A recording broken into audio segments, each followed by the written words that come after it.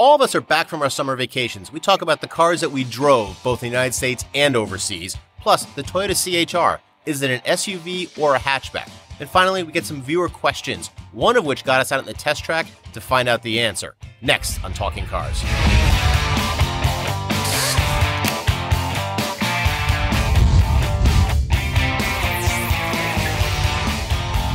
Hey everyone, welcome back to Talking Cars. I'm John Lincove. I'm Jake Fisher. I'm Gabe Schenhauer. And we're at the end of the summer, rolling into fall. You can see I'm starting my little fall beard for warmth here because I don't have as much up top.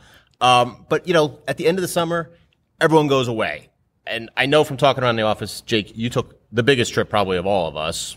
Tell us about it. Well, I shaved my beard already, so the vacation beard's done. But yeah, we went to China and Japan. So we kind of took a 3-weeker and spent a lot of time kind of, I'm always looking at the cars too, wherever I go. Sure. And when we went to Japan, we landed in Tokyo, and I did exactly what everyone says not to do, which is rent a car in Tokyo, because they got a great public transportation system. And there's like everyone's trains on the road. You see those like traffic lights change, and like it's a mass of people. You know, like how do you tons drive? Of people. And it was a blast. I wouldn't recommend to a lot of people to go and rent a car in Tokyo, but you're an expert. I'm whatever, but. After the third day, I figured out which side of the road to stay on, which was helpful. But, yeah, we wound up renting a car in Tokyo and drove clear across the country to Kyoto and Nara and all that good stuff. But, driving in Japan, it was really cool, right? It was really quite a challenge, but it's amazing if you look at the auto industry and how it's evolved completely different in Japan than in America. I mean, in America, you see tons of Japanese cars, but these aren't the Japanese cars you see in Japan. So they Americanized cars here and mini cars and. Well, look, the cars we have over here, right? I mean, Camry, Accord, they're all built in America, right? These are American cars. And they're big.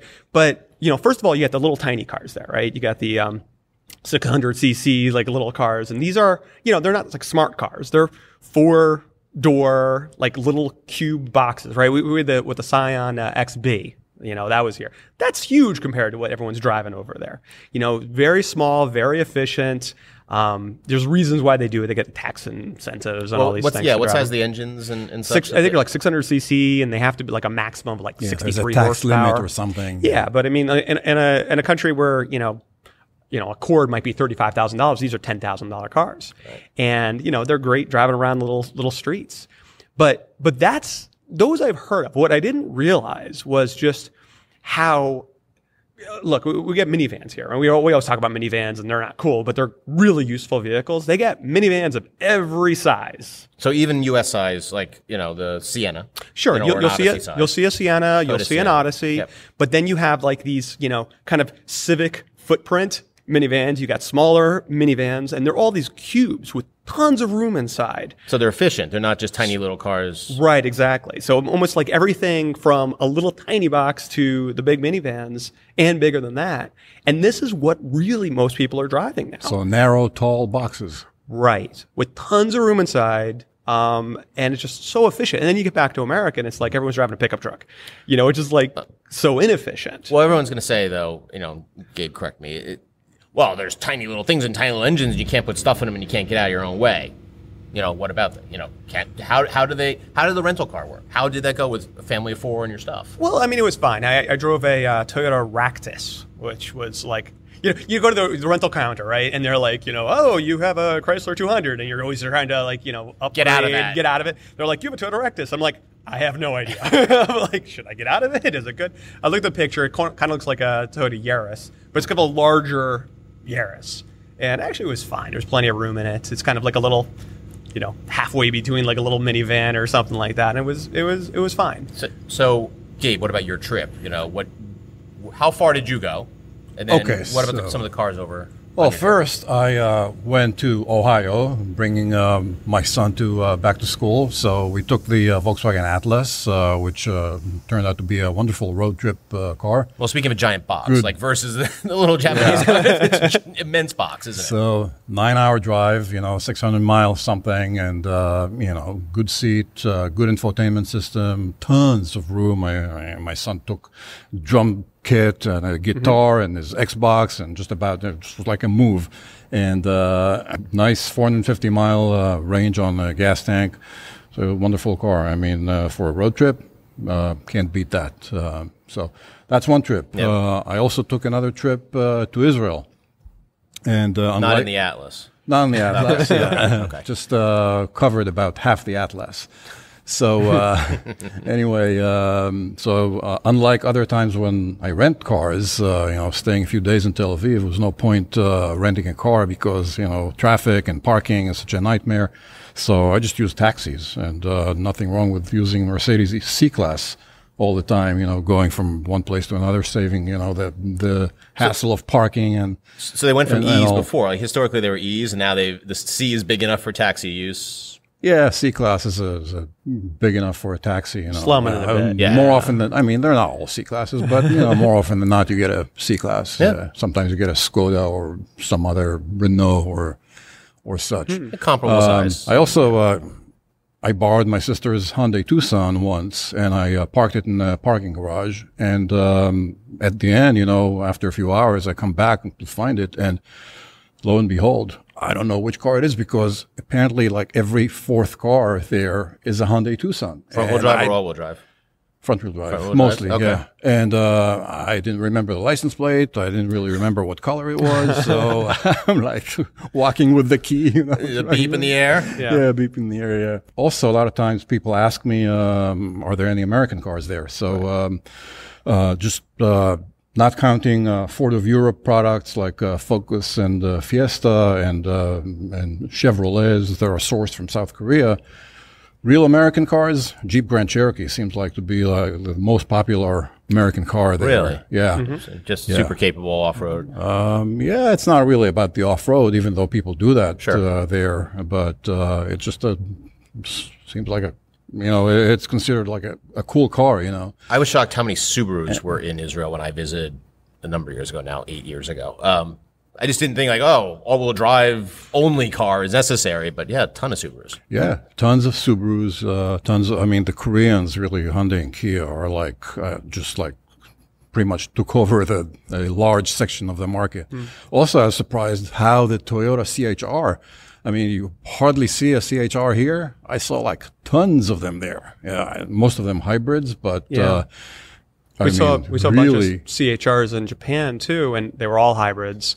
Unfortunately, we don't get those yet. Well, here. it kind of rolls into what we're testing, because we have a CHR in test. And again, just finished testing. Just finished it. It's front-wheel drive only in the United States, whereas overseas, you can get it all-wheel drive and hybrid. Yeah. Yeah, it just seems like a fashion statement. You see it parked like outside every like hip restaurant and bar, and it's like a young kind of hip kind of car. It's definitely polarizing. Nobody really cares that the visibility is awful. That it's Compromise with kids in the back or something like that. Right. It looks like a coupe, so it's high riding, so it's kind of fashionable. When we first got our CHR, we posted pictures of it on our Facebook page, and because we Reports Cars Facebook page, and I was surprised how many people were posting. Is like, that is the ugliest thing I've ever seen.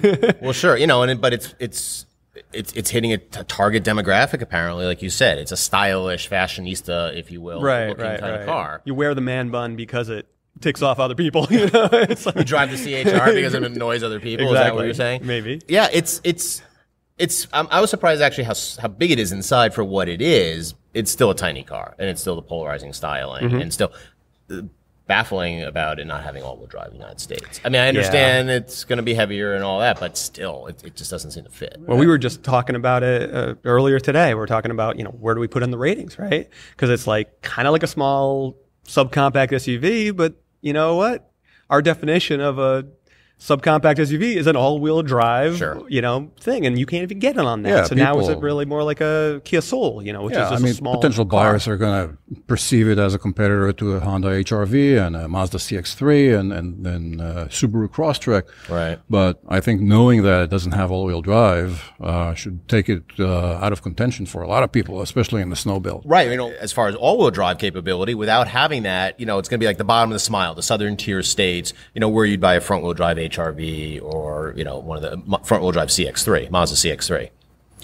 Yeah, and a lot of these small SUVs are sold as front-wheel drive only. I mean, more than about 55% of them. Yeah. So, I mean, California, Texas, Florida, I mean, even bigger SUVs are sold as front-wheel drive. Sure. Well, we'll have ratings on that later.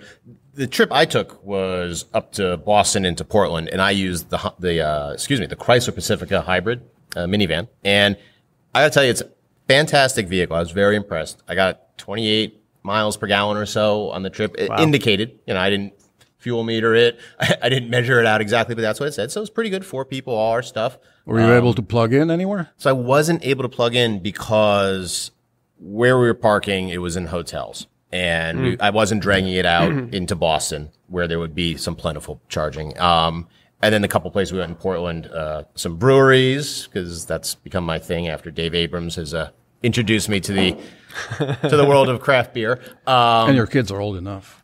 To at least hang out at the brewery. They're old enough for that. And then a couple other places. They just didn't have charging stations, which was a disappointment. But it was great. It was a great vehicle. But we were talking about the entertainment factor. I mean, ours has the screens in the second row, individual screens for the kids, and they have games on it. And they also have, the video screen where you can pop a CD in the front. The kids have headphones. I liked it a lot. But you had a point where you were saying, why not just get an iPad? Just get an iPad. And it's like, look, I mean, the Pacifica, it's pretty cool. It's got a lot of features on it. There's a lot of it's almost like being in a plane, right? I mean, you got like all these different options. You can see there's games and all kinds of stuff. You can see where you are on your trip. And the Honda Odyssey has very similar features too. I mean, it's very, very cool. I like the license plate game. License plate game, right? I couldn't get my kids to do that, yeah. Get the kids some iPads, or not even the iPads. Like there's cheaper alternatives to some basic tablets that you could just put some videos on. And now you got videos, you got games. They're upgradable. I mean, the stuff that's on these minivans is great, but you know what? In 5 years, I mean, it becomes old tech. Oh my God! I mean, what's going to be around in 5 years when it comes to that technology? So, and plus, you're not reaching for it. It's like right there for So that was probably it was great to have them in their own universe. I could take the DVD out and just be like, no, you're done. Let's interact. Right. Look out the window. Do what I did when I was little. Stare out the window and be bored, for God's sakes. But on the other hand, it was very nice to put the video in there. They can control it themselves. The iPad you could pass back and forth. They did run into a lot of trouble at times. Like, well, it's not working here. Oh, wait, it's paused. And then my daughter, of course, so she's got the headphones on, and my son's got the headphones on, and they're like screaming at each other because it's already loud, telling him what to do. And I'm driving, they're like, well, help us. And, we're not going to climb into the back during that. So, yeah, the iPad you pass back and forth.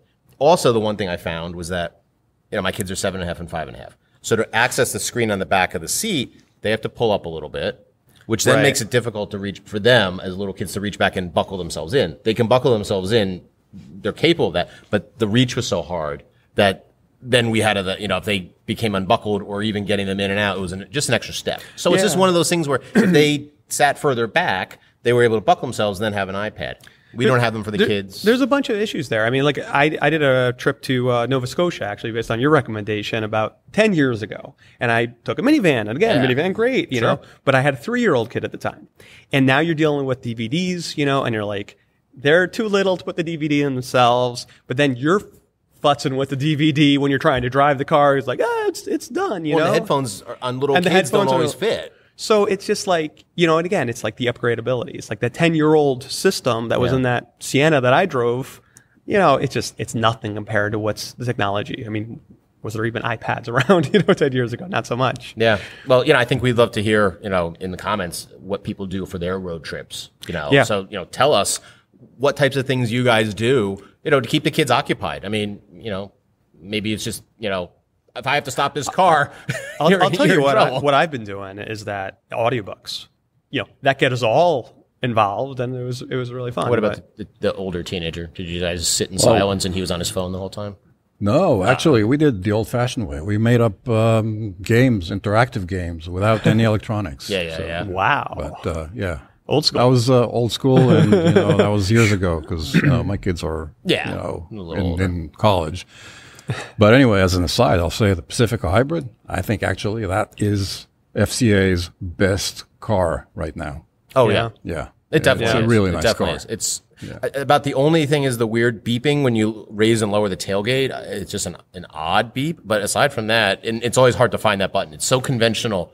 across the industry to have it up top on the door. So reaching for that, I always miss it. Aside from that, it's great. And the seats, the second row seats are great in the hybrid because they're more padded, a little more plush.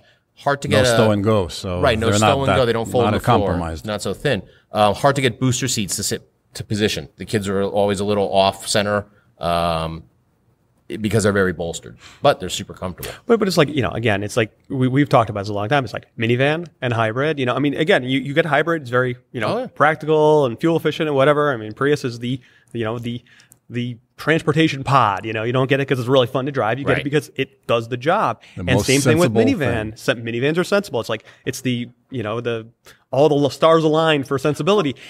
But it's nothing, going back to Japan. I mean, I was in Tokyo about 11 years ago, and guess what they had there? Hybrid minivans all the way back then. Toyota had a smaller minivan, but a hybrid. And, it's just like, finally we're getting this stuff. Right. When it works perfectly for mom-mobile or even stay-at-home dad-mobile for driving around town. If you're shuttling around town, you could be on the electric power almost all day. You get about 20-something, 30 miles, and that's great. Here and there, shuttle back and forth, school activities. So yeah, you really get a lot of benefit. It's impressive how much battery. I mean, it's funny that they market it as the hybrid minivan. It's a plug-in with a lot of capacity. I mean, 30 miles on the plug-in portion is not chump change, and that's pretty impressive. Pretty healthy. Well, speaking of little boxes and minivans, I mean, there was other news, which is the Volkswagen Microbus is finally returning after how many years of which auto version? shows? Which version are we on now? Right? I mean, it's been years that they've been showing concepts of this, and everyone's like, "Yes, bring back the Microbus," because the old Microbuses are worth like hundreds of thousands of dollars now. Yeah, and they're all over Portland, Maine. I'll tell you. they have the monopoly on them. They do. But I mean, that's really interesting. Where it's electric. I mean, again, practicality. It's a small box, which is the hot size in Japan, but we really haven't seen that here. And they've got the opportunity to kind of make it cool.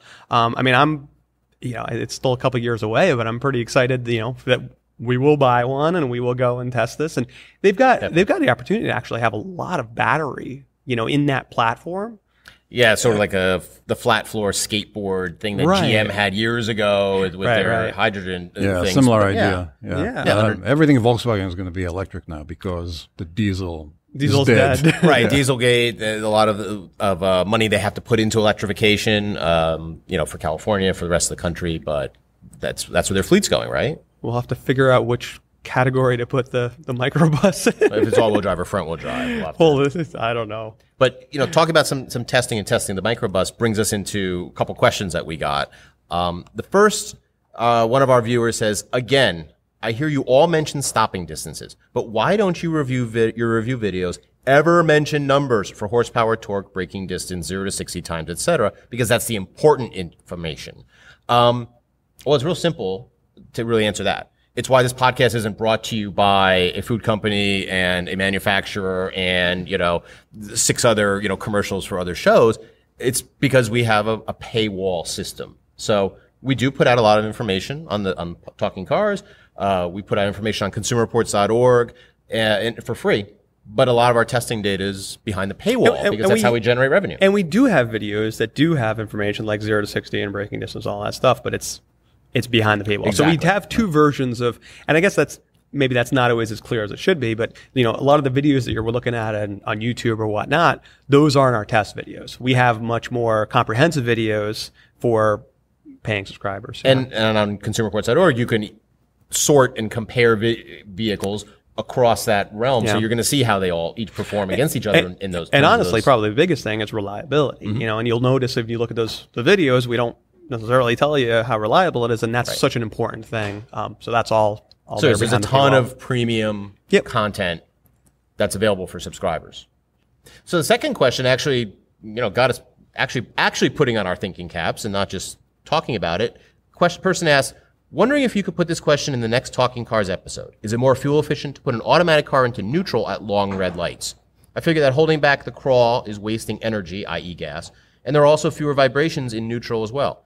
Or will going back and forth in the transmission cause damage? So Gabe, would it hurt the vehicle to do that? So there is conventional wisdom that every neutral to drive is going to take some away from the life of the transmission. I don't know. According to experts, transmission experts at manufacturers. Okay. There is no, shouldn't be any concern about wear and tear. Actually, would it do any saving? Would it give you any savings? Is it like stop-start technology, or is it just like, you're wasting a lot of time? Well, I mean, so we kind of huddled about this, and we didn't know. I really don't. And I understand what he's asking, right? I mean, when you're stopped, you hear kind of like, and all of a sudden you put it in neutral or you put it in park, and all of a sudden the engine revs drop a little bit. Sometimes the engine revs change a little bit, but it almost sounds like more relaxed, and you get rid of the vibration. I didn't know. My guess was it wouldn't make any difference, but we decided to test it.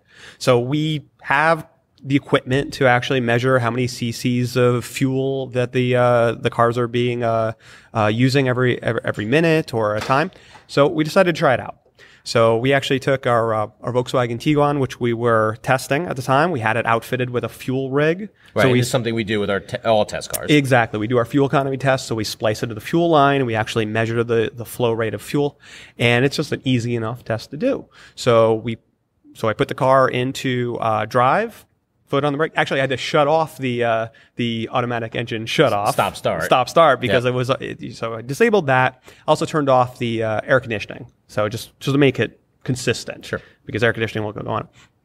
And I ran it for a minute in drive, popped it into neutral, ran it for a minute, and there was a marked change. How marked? So it was, the numbers were, it was 18.6, or around my 18 and a half cc's of fuel that we used in a minute when it was in drive. That dropped down to 13. So what does that put into like dollars and cents terms? Well, in dollars and cents, I mean, in a minute, you're saving about a half a penny. Okay. I mean, that's roughly the numbers.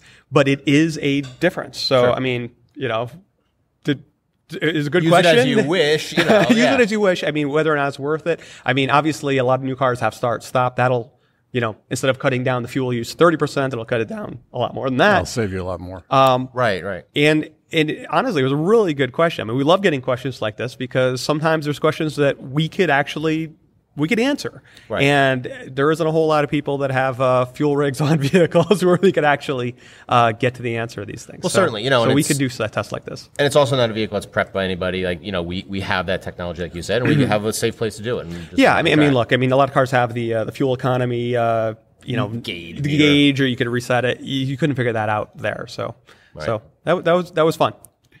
On that note, this wraps it up for this episode of Talking Cars. If you want more information on anything that we've talked about, check out the show notes below. Thanks, and see you next time.